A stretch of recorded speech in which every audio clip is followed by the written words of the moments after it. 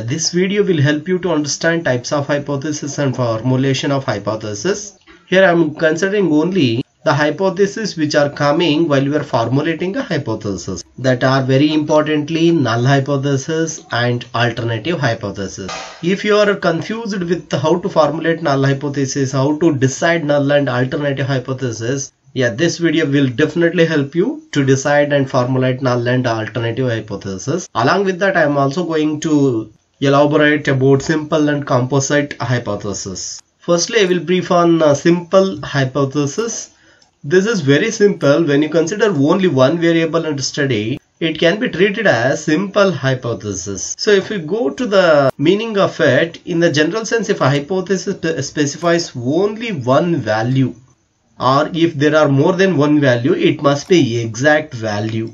Either it can be one value or it can be exact value of the population parameter, then it is known as simple hypothesis. For which let us take a hypothesis which we formulated in an earlier video. Here the motorcycle of certain brand gives the average mileage of 60 km per liter. The symbolic form of this hypothesis is mu is equal to 60 km per liter. It is an example of simple hypothesis because in this video, in this hypothesis, they are exactly telling particular motorcycle will give 60 km per liter of mileage. Since it's 60 kilometers exact value and only 60 kilometers single value. So in either the case, this can be considered as simple hypothesis. We have considered only one value, and that too it is an exact value. If you want, let us have one more example for simple hypothesis. The proportion of literates between two groups of people is same. Here we will consider group 1 and group 2, that is population 1 and population 2. In this case also we can say this is a simple hypothesis because there is exactly they are telling the proportion of literates among two groups, that is population 1 and population 2, which means there is an exact indication of population 1 and 2. So we can say this is a simple hypothesis. I hope you are clear. Simple hypothesis means in the hypothesis if there is only one value considered under treatment, or in that too if that value is exact value, then it can be taken as simple hypothesis. Now let us know then what about the composite hypothesis. And it is opposite to simple hypothesis where you will consider more than one values, and that too there is no exactness in the value they are telling in this case. So if a hypothesis specify not just one value, if that hypothesis specify only one value, it could be treated as simple hypothesis, but a range of values. As I said you, there is no exactness, there is a range.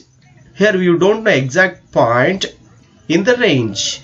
In the population parameter, you may assume it is as composite hypothesis. So two things are clear in this definition. If the hypothesis specifies not just one value, which means more than one value, but a range of values, it means there is no exactness in the values. Further, let us have some hypothesis for you so that you can understand very easily. Look at in the hypothesis which we formulated earlier, the average weight of banana of Kerala is greater than 200 gram. So it can be represented symbolically mu is greater than 200 gram. It can be treated as composite hypothesis because it does not specify the exact average value of a weight of banana. It may be 260 gram, 350 gram, 400 gram or any other gram, but more than 200 gram, which means there is a range of values. There is no exact value in this hypothesis. So this is a composite hypothesis. And one more hypothesis you can consider for your study. The new medicine is really more effective for controlling blood pressure than old medicine. Have they given any exact value? That the effectiveness of new medicine to old medicine, that we can see the symbolical form of this hypothesis that mu1 is greater than mu2. We don't know how much it is greater than, how much it is lesser than. We don't know exact value. There is a range of value which will come to know after we test the hypothesis.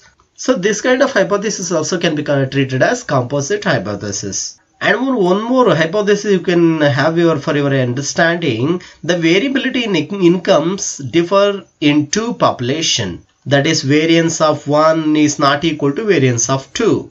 But truly they have not told how much variability is not equal to first variability to second variability. In the two population, there is no exact value regarding variability in the income, which are differing between two population. So this kind of hypothesis we can consider as composite hypothesis. Even though there are too many hypotheses which we will study, such as working hypothesis, statistical hypothesis, logical hypothesis, and so many things, here I am considering only the hypothesis which will affect while you are formulating the hypothesis. So then, very importantly, let us move to the next stage, that is null hypothesis and alternative hypothesis.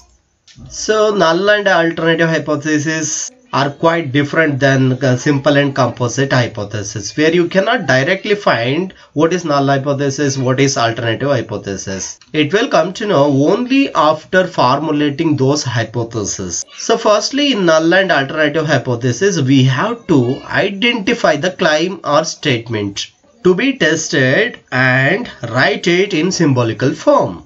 After finding claim or identifying the claim, we write the complement or opposite of the claim or statement in the symbolical form. In our motorcycle example, the motorcycle of certain brand gives the average mileage of 60 km per liter. Here we have written it in the symbolic form that mu is equal to 60 km per liter. This is claim. This is a statement, we have to claim it. Once we identify the claim or statement, we have to write the opposite or complement of it. As I said you, the claim is mu is equal to 60 km, then its complement will be mu is not equal to 60 km per liter. That is so simple, as you know. Once we have to identify the claim or statement, after identifying the claim or statement, you have to write complement of the statement or else opposite statement to the given statement. Here just what I have done here. So claim is mu is equal to 60 km per liter and complement is mu is not equal to 60 km per liter. And if you take the banana example, the average weight of banana of Kerala is greater than 200 gram. Here claim is mu is greater than 200 gram, which is in the symbolic form.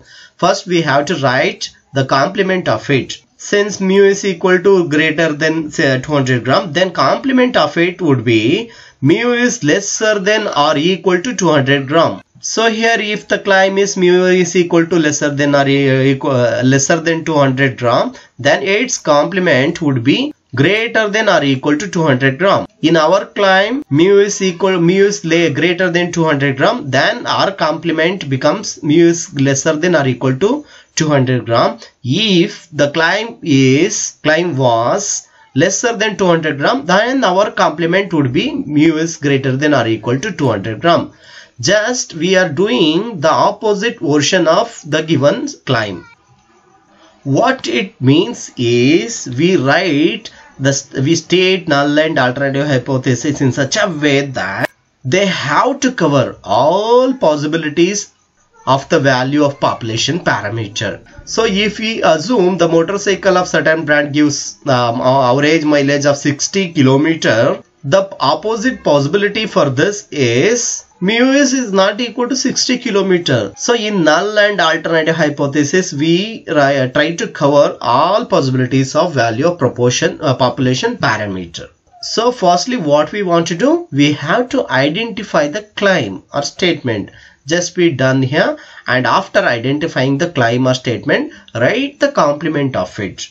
Then let us go, what should we do in the next after identifying the claim and writing its complement.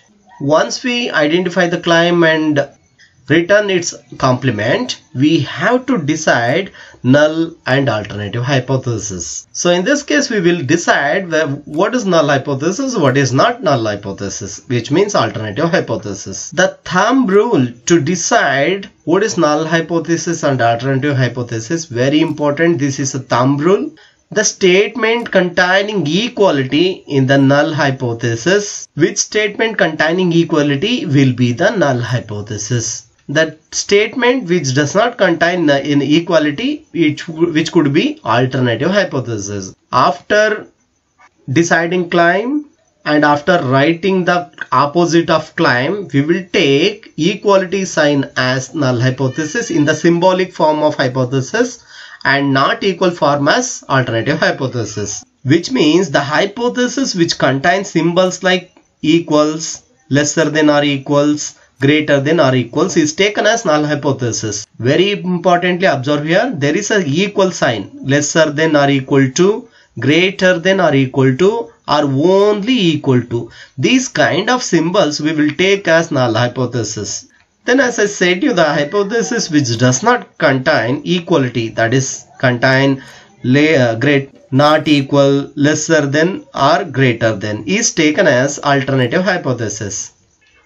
Only 6 possibilities are possible in the symbolic form of hypothesis, that is equals, greater than or equals, lesser than or equals, or not equal, lesser than or greater than. These 6 possibilities are possible in the symbolic form of hypothesis. Then these 3 possibilities are alternative hypothesis and these 3 possibilities are null hypothesis. After having basics on null and alternative hypothesis, now let us know the meaning of null and alternative hypothesis. Unless we have basics, we cannot understand how to define the null and alternative hypothesis. So it is a right time.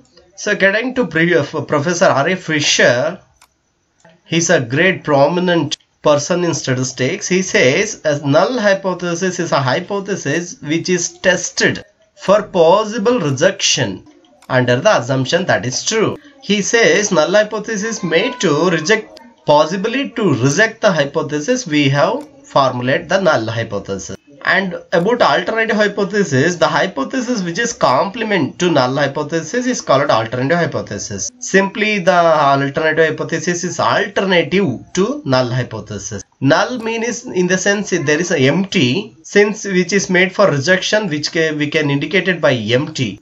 And for the alternative, for the null hypothesis, we will have some alternative, which means which is a composite complement. So that is about alternative hypothesis. In the rarest case, we will accept null hypothesis. That is why R.A. Fisher says null hypothesis is a possible rejection under assumption that is true. So null hypothesis and alternative hypothesis mutually contradictory in nature. As I said you, with null and alternative hypothesis, we will try to cover all aspects of population parameter. For that purpose, it must be in a complementary or contradictory in nature. So now let us formulate hypothesis for null and alternative then. So to formulate hypothesis, I will consider some of the statement. Again I will consider the motorcycle statement. The motorcycle of certain brand gives the average mileage of 60 km per liter. And here I have expressed this in a symbolical. Here as we know, the claim is mu is equal to 60 km.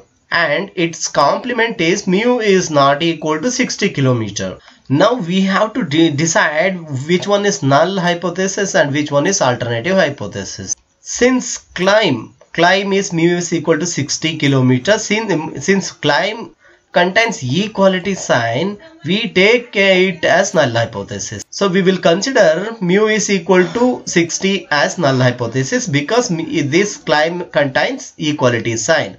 And complement mu is not equal to 60 km as an alternative hypothesis because here mu is not equal to 60 is not contain equality sign. So we will consider mu is not equal to 60 km as complement of null hypothesis.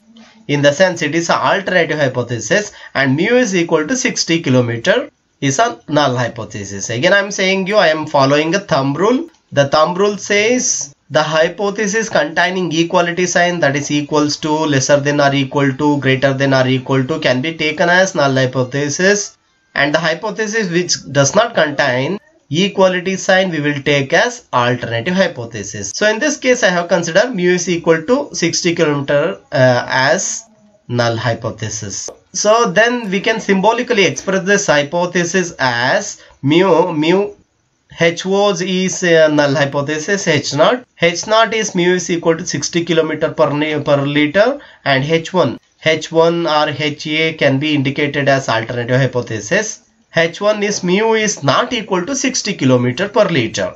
So H naught is mu is equal to 60 km per liter. H naught is mu is not equal to 60 km per liter. So this is how we will make a null and alternative hypothesis. Now let us explore some more example on null and alternative hypothesis. So again we will explore, we will formulate null and alternative hypothesis in this case. For that I will consider one more statement. The average weight of banana of Kerala is greater than 200 gram. So symbolically it can be expressed as mu is greater than 200 gram. And climb, the thing which I have expressed symbolically, which becomes climb for our statement. So climb is mu is greater than 200 gram, and its complement opposite version of this is mu is lesser than or equal to 200 gram. Here null hypothesis, in the sense climb does not have equality sign, whereas complement does contain equality sign. Since complement contains lesser than or equal to, mu is lesser than or equal to 200 gram, as we know, which contains a equality sign, we take complement as null hypothesis in this case and claim as alternative hypothesis. So our claim is mu is greater than 200 gram, complement is mu is lesser than or equal to 200 gram. So complement in this case contain equality sign, we will take complement as null hypothesis and claim as alternative hypothesis. So you can look at the final version of this. So H naught equals to mu lesser than or equal to 200 gram. H1, which means alternative hypothesis, is mu greater than 200 gram. You should keep in your mind, in the null hypothesis there must be equality sign, whether it is equal, lesser than or equal, greater than or equal, whatever, there must be equality sign. I hope by now you are clearer than how to formulate null and alternative hypothesis. This is the easiest way to formulate null and alternative hypothesis. Please do subscribe to my Vision Academy YouTube channel for further more videos on statistics. Thank you so much.